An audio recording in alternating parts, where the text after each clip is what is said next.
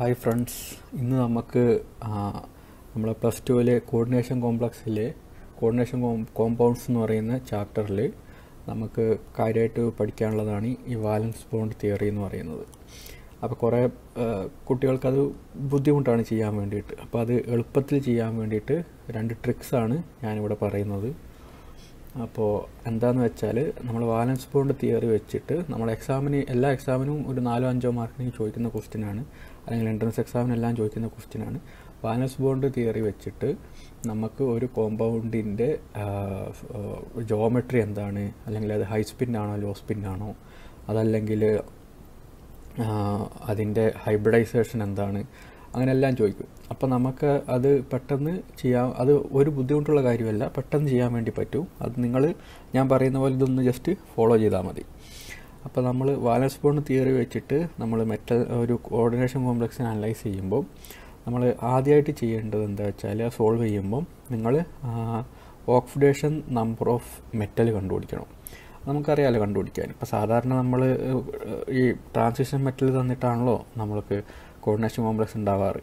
അപ്പോൾ അതിൻ്റെ oxidation number കണ്ടുപിടിക്കുക മെറ്റലിൻ്റെ.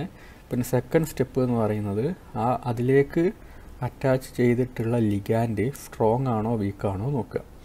അപ്പോൾ നമ്മൾ സ്ട്രോങ് മെറ്റലും സ്ട്രോങ് ലിഗാൻഡും വീക്ക് ലിഗാൻഡും കണ്ടുപിടിക്കുന്നത് എങ്ങനെയാണ്? നമുക്ക് സ്പെക്ട്രോ കെമിക്കൽ സീരീസ് എന്ന് പറയുന്നൊരു സീരീസ് ഉണ്ട്. ഇതിൻ്റെ സ്ട്രെങ്ത് വെച്ചിട്ട് അറേഞ്ച് ചെയ്തിരിക്കുന്ന സീരീസാണ്. അപ്പോൾ ഇതിൻ്റെ ലെഫ്റ്റ് സൈഡിലേക്ക് വരികയാണെങ്കിൽ അതിനെ വീക്ക് ഫീൽഡ് ലിഗാൻഡ് എന്ന് പറയും. അതുപോലെ ഈ റൈറ്റ് സൈഡിലുള്ളതൊക്കെ സ്ട്രോങ് ഫീൽഡ് ലിഗാൻഡാണ്. അപ്പോൾ നമ്മൾ കോമൺ ആയിട്ട് ഇപ്പോൾ ഇത് നിങ്ങൾക്ക് ഓർത്ത് വെക്കാൻ ബുദ്ധിമുട്ടാണെങ്കിൽ ജസ്റ്റ് നിങ്ങൾ കോമൺ ആയിട്ട് യൂസ് ചെയ്യുന്ന ലിഗാൻഡ്സ്, അല്ലെങ്കിൽ കോമൺ ആയിട്ട് നിങ്ങൾ ക്വസ്റ്റ്യനിലൊക്കെ തരാറുള്ള ലിഗാൻഡ്സ്, അതിൽ വീക്ക് ഫീൽഡ് ലിഗാൻഡ്സ് സാധാരണ ഈ ഹാലോജൻസ് അല്ലെങ്കിൽ ഹൈഡ്രോക്സിൽ ലിഗാൻഡൊക്കെയാണ് ഉണ്ടാവാറ്. അതുപോലെ സ്ട്രോങ് ഫീൽഡ് ലിഗാൻഡ് ഈ സയനൈഡ് അല്ലെങ്കിൽ CO NH3 എഥിലീൻ ഡയമീൻ ഇതൊക്കെയാണ് ചെയ്യാറ്. അപ്പോൾ പിന്നെ നമ്മൾ ശ്രദ്ധിക്കേണ്ടത്, ഈ വീക്ക് ഫീൽഡ് ലിഗാൻഡ് ആണെങ്കിൽ ഇലക്ട്രോൺസ് പെയറപ്പ് ചെയ്യില്ല. അതായത് നമ്മളെ മെറ്റലിലുള്ള വേക്കൻ്റ് അത് അൺപയർഡ് ആയിട്ടുള്ള ഇലക്ട്രോൺ ഉണ്ടെങ്കിൽ അത് പെയറപ്പ് ചെയ്യാനുള്ള സ്ട്രെങ്ത് ഈ വീക്ക് ഫീൽഡ് ലിഗാൻഡ്സിനില്ല. അതേസമയത്ത് സ്ട്രോങ് ഫീൽഡ് ലിഗാൻഡ് ആണെങ്കിൽ അത് പെയറപ്പ് ചെയ്യും. അപ്പോൾ ജസ്റ്റ് വീക്ക് ഫീൽഡാണ് പെയറപ്പ് ചെയ്യില്ല, സ്ട്രോങ് ഫീൽഡ് ആണെങ്കിൽ പെയറപ്പ് ചെയ്യും. പിന്നെ ഈ പെട്ടെന്നൊരു ലിഗാൻഡ് കണ്ടാൽ അത് വീക്ക് ഫീൽഡ് ആണോ സ്ട്രോങ് ഫീൽഡ് ആണോ എന്ന് കണ്ടുപിടിക്കാനും ഒരു എളുപ്പ വഴിയുണ്ട്. ഓക്കെ, നമ്മൾ വീക്ക് ഫീൽഡ് ലിഗാൻഡ് ആണെന്ന് കണ്ടുപിടിക്കാൻ നമ്മളെ ഡോണർ ആറ്റം എന്ന് പറയുന്നത് സൾഫറോ ഓക്സിജനോ അല്ലെങ്കിൽ ഹാലജനൊക്കെ ആണെങ്കിൽ അത് സാധാരണയായിട്ട് വീക്ക് ഫീൽഡ് ആയിരിക്കും. അതുപോലെ സ്ട്രോങ് ഫീൽഡ് ആണെങ്കിൽ നമ്മളെ ഡോണർ ആറ്റം എന്ന് പറയുന്നത് കാർബണോ നൈട്രജനോ ഫോസ്ഫറസോ ഒക്കെ ആണെങ്കിൽ അതിനെ നമുക്ക് സാധാരണയായിട്ട് അത് സ്ട്രോങ് ഫീൽഡ് ആയിരിക്കും. ഇപ്പോൾ നമ്മളിത് പറയുകയാണ് ഓക്സലേറ്റ് ആണെങ്കിൽ C2O4 2-. അപ്പോൾ C2O4 2- എന്ന് പറയുമ്പോൾ ഇതിലെ ഓക്സിജനാണ്, ഇത് ബൈഡൻഡേറ്റ് ലിഗാൻഡാണ്. അപ്പോൾ ഓക്സലേറ്റ് എന്ന് പറയുന്നത് വീക്ക് ഫീൽഡ് ആയിരിക്കും. അതുപോലെ എഥിലീൻ ഡയമീൻ ആണെങ്കിൽ നൈട്രജനാണ് അതിൻ്റെ ഇത്, അപ്പോൾ ഡോണർ ആറ്റം എന്ന് പറയുന്നത്. അപ്പോൾ അത് സ്ട്രോങ് ഫീൽഡ് ലിഗാൻഡ് ആയിരിക്കും. പിന്നെ ശ്രദ്ധിക്കാനുള്ളൊരു കാര്യം എന്ന് വെച്ചാൽ, നമുക്ക് ഇവിടെ സാധാരണ നിങ്ങളെ കോമ്പൗണ്ട്സ് നിങ്ങൾക്ക് തരാറുള്ളത് first row transition മെറ്റൽസാണ്, 3D മെറ്റൽസാണ്.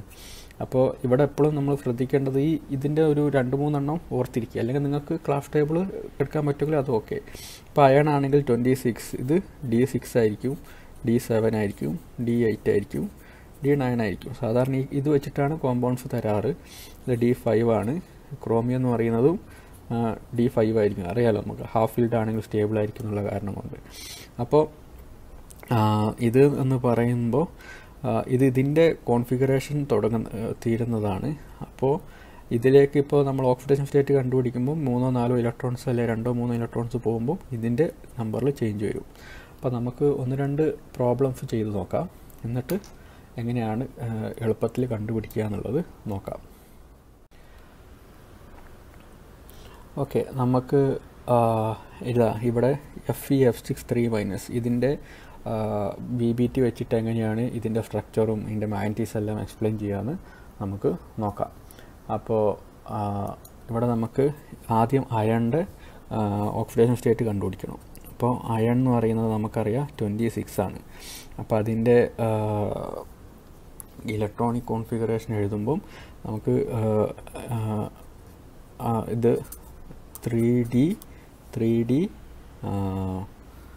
3D6 4s2 പിന്നെ 4p0 4d0 ഇങ്ങനെയാണ് ഉണ്ടാവുക. അപ്പോൾ ഇതിൽ ആദ്യം ഇതിൻ്റെ ഓക്സിഡേഷൻ സ്റ്റേറ്റ് കണ്ടുപിടിക്കണം. അപ്പോൾ എങ്ങനെയാണ് കണ്ടുപിടിക്കുക? അയൺ പിന്നെ പ്ലസ് ഈ 6 ഫ്ലൂറിൻ എന്ന് പറയുമ്പോൾ -6. അപ്പോൾ ഇത് പോയി -6 ഈക്വൽ ടു -3. അപ്പോൾ അയൺ എന്ന് പറയുന്നത് -3 + 6 ഈക്വൽ ടു +3 ഓക്സിഡേഷൻ സ്റ്റേറ്റ് ആണ്.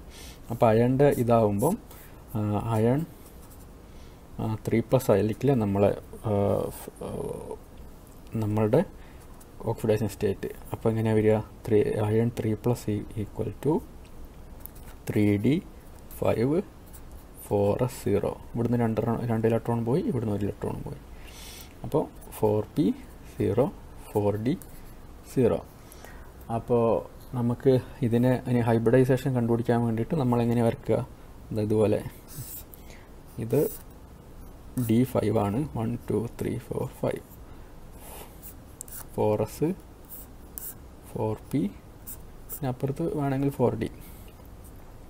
അപ്പോൾ 3d 4s 4p 4d. ഇനി 3d5 ആണ്. 1 2 3 4 5. പിന്നെ നമുക്ക് ഇനി ഈ ഫ്ലൂറൈഡ് അയോൺസ് നിന്ന് ഫ്ലൂറൈഡ് ലിഗാൻസ് നിന്ന് 6 ഫ്ലൂറൈഡ് ലിഗാൻസ് ഉണ്ട്. അപ്പോൾ 6 പെയർ ഓഫ് ഇലക്ട്രോൺ ഫ്രം എന്താണ് 6 മൈനസ് ലിഗാൻസ് ആണ്. 6 pair of electrons from 6 fluoride ligands വരും. അപ്പോൾ നമുക്ക് ഈ 6 ഫ്ലൂറൈഡ് ലിഗാൻസ് വരും. ഈ ഫ്ലൂറൈഡ് എന്ന് പറയുന്നത് എന്താണ്? ഫ്ലൂറൈഡ് എന്ന് പറയുന്നത് വീക്ക് ഫീൽഡ് ലിഗാൻഡാണ്. അപ്പോൾ നോ പെയറപ്പ് ആയിരിക്കും നടക്കുക. നോ പെയറപ്പ് പറഞ്ഞാൽ ഇവിടുന്ന് ഒരു പെയറപ്പും നടക്കില്ല. അപ്പോൾ എങ്ങനെയാണ് നിങ്ങളെ ഇത് വരിക എന്ന് വെച്ചിട്ടുണ്ടെങ്കിൽ ഇവിടെ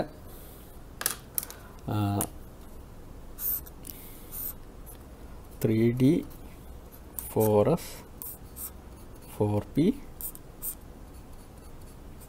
4d. അപ്പോൾ 3ഡിയിലുള്ള ഇലക്ട്രോൺസ് അതുപോലെ നിൽക്കും. അതുപോലെ 4s ഒരു ഫ്ലൂറിൽ നിന്ന് ഇങ്ങോട്ട് വന്നു. അതേപോലെ രണ്ടാമത്തെ ഫ്ലൂറിൽ നിന്നും 2 ഇലക്ട്രോൺ, മൂന്നാമത്തേത് ഇങ്ങനെ വരും. 1 2 3 4 5 6. അപ്പോൾ ഇതെന്ന് പറയുന്നത് 4s, ഇത് 4p, ഇത് 4d. അപ്പോൾ ഇവിടെ എങ്ങനെയാണ് ഇത് ഹൈബ്രിഡൈസേഷൻ എങ്ങനെയാണ് നടക്കാൻ പോകുന്നത്? ഇങ്ങനെയാണ് നടക്കാൻ പോകുന്നത്. ഈ എല്ലാ ഓർബിറ്റിലും കൂടി മിക്സ് ചെയ്തിട്ടാണ് ഹൈബ്രിഡൈസേഷൻ ഉണ്ടാവുക. ഇവിടെ എത്ര എസ് ഉണ്ട്? 1 എസും പിന്നെ പി എന്ന് പറയുന്നത് 3p അല്ലേ, sp3. ദെൻ ഡി എന്ന് പറയുന്നത് 2. അപ്പോൾ ഹൈബ്രിഡൈസേഷൻ എന്ന് പറയുന്നത് sp3d2. അപ്പോൾ നമുക്ക് ചെയ്ത് കഴിഞ്ഞു. അപ്പോൾ നമുക്ക് ഇനിയിപ്പോൾ പറയാനുള്ളത് എന്തൊക്കെയാണ്? ഇതിൻ്റെ മൊത്തം പ്രോപ്പർട്ടീസ് നമുക്കിതിൽ നിന്ന് പറയാം. Hybridisation sp3d2. അതുപോലെ ഇത് ലോ സ്പിന്നാണോ ഹൈ സ്പിന്നാണോ എന്നങ്ങനെ പറയാം. ഇതവിടെ അൺപെയർഡ് ഇലക്ട്രോൺസ് ഉണ്ട്. അപ്പോൾ ഇത് ഹൈ സ്പിൻ കോംപ്ലക്സ് ആണ്. അതുപോലെ ഇതിൻ്റെ മാഗ്നറ്റിസം എങ്ങനെയാണ് പറയുക? ഇത് അൺപെയർഡ് ഇലക്ട്രോൺസ് ഉള്ളതുകൊണ്ട് പാരാമാഗ്നറ്റിക്.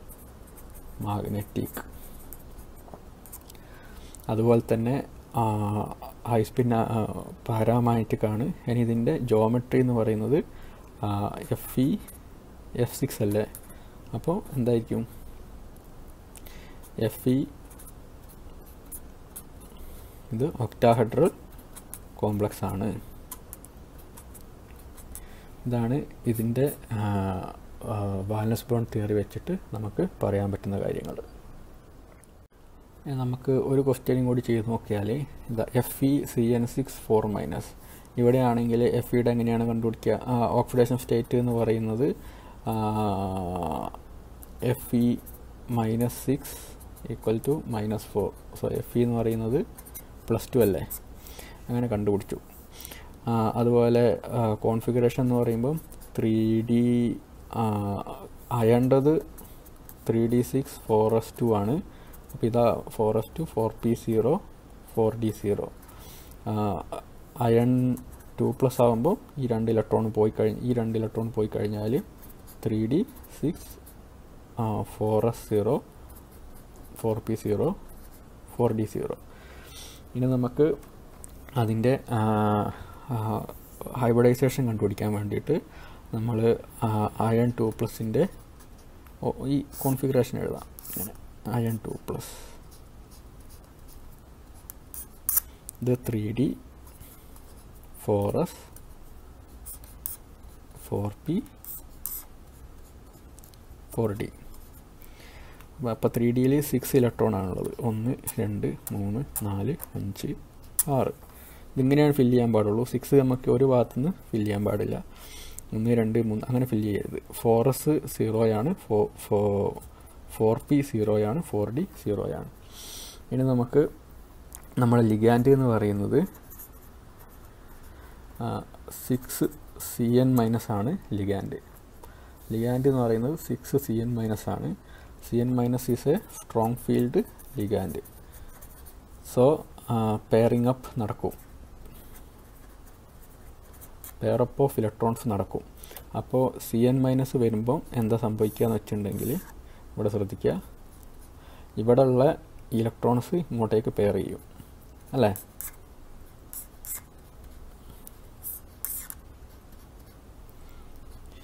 അപ്പോൾ എങ്ങനെയാണ് ഉണ്ടാവുക എന്ന് വെച്ചാൽ, എന്താ ഇവിടെ ഈ ഇലക്ട്രോൺസ് ഇങ്ങോട്ട് പോയി, ഇവിടുന്ന് ഇലക്ട്രോണും ഇങ്ങോട്ട് പോയി. അപ്പോൾ ഇതാണ് നമ്മൾ 3D. ഇനി 6 pair of electrons from 6 cyanide ligand. So എന്താ ചെയ്യുക, ഇവിടുന്നാണ് നമുക്ക് ചെയ്യാൻ തുടങ്ങുക. ഇവിടുന്ന്, അതായത്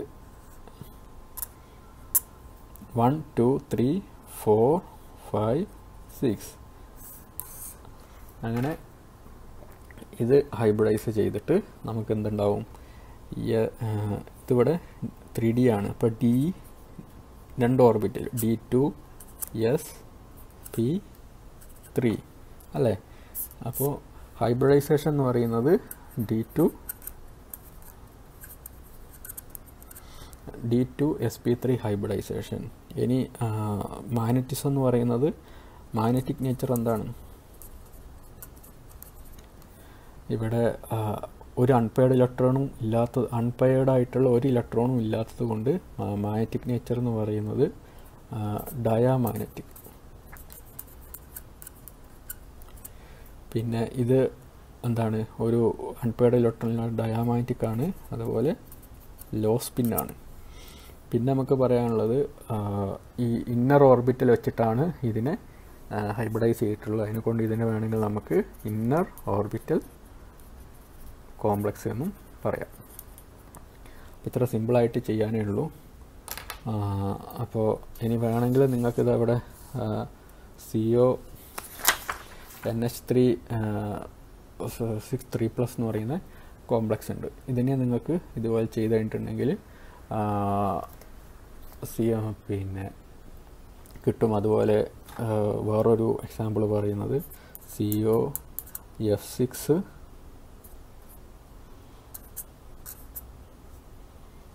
3-. ഇത് ചെയ്യുമ്പോൾ നിങ്ങൾക്ക് sp3d2 കിട്ടും. അതുപോലെ ഇത് ചെയ്യുമ്പോൾ എന്ത് കിട്ടുമെന്ന് നിങ്ങൾ കണ്ടുപിടിക്കുക. അതുപോലെ വേറൊന്ന് നിങ്ങളെ ടെക്സ്റ്റ് ബുക്കിലെ ക്വസ്റ്റ്യനിലുള്ളത് COC2O4 thrice 3- ആണ്. ഓക്സലേറ്റ് ആണ്. ഓക്സലേറ്റ് അപ്പോൾ ഇങ്ങനെ ഓക്സലേറ്റോ അല്ലെങ്കിൽ എഥിലീൻ ഡയമീനൊക്കെ വരുമ്പോൾ ഇതൊക്കെ ബൈഡൻറ്റേറ്റ് ലിഗാൻഡാണ്. അപ്പോൾ നിങ്ങൾ ചെയ്തു വരുമ്പം 3 ഓക്സലേറ്റ് എന്ന് പറയുന്നത് 6 പെയർ ഓഫ് ഇലക്ട്രോൺ കൊടുക്കും, അത് ഓർക്കുക. എനിവേ നിങ്ങളിത് ചെയ്തു നോക്കുക. ഇതിൻ്റെ ഹൈബ്രിഡൈസേഷൻ എന്ന് പറയുന്നത് നിങ്ങൾക്ക് കിട്ടുക sp3d2 ആണ് കിട്ടുക. ഇത് കിട്ടുന്നുണ്ടോ എന്ന് ശ്രദ്ധിക്കുക. അതായത് ഇതെല്ലാം ലോ ഫീൽഡ് വീക്ക് ഫീൽഡ് ലിഗാൻഡാണ് ഇതെല്ലാം. പക്ഷേ ഇവിടെ കൊബാൾട്ട് വെച്ച് ചെയ്യുമ്പോൾ ഇത് അമോണിയ എന്ന് പറയുന്നത് സ്ട്രോങ് ഫീൽഡാണ്. അപ്പോൾ നിങ്ങൾക്ക് D2sp2 കിട്ടുന്നുണ്ടോ നോക്കുക, D2sp2 കിട്ടുന്നുണ്ടോ നോക്കുക, D2sp3 കിട്ടുന്നുണ്ടോ നോക്കുക, ഇവിടെ sp3D2 കിട്ടുന്നുണ്ടോ നോക്കുക, അതുപോലെ ഇവിടെ sp3D2 കിട്ടുന്നുണ്ടോ നോക്കുക. അപ്പോൾ ഇത് നിങ്ങൾ ചെയ്ത് നോക്കുക.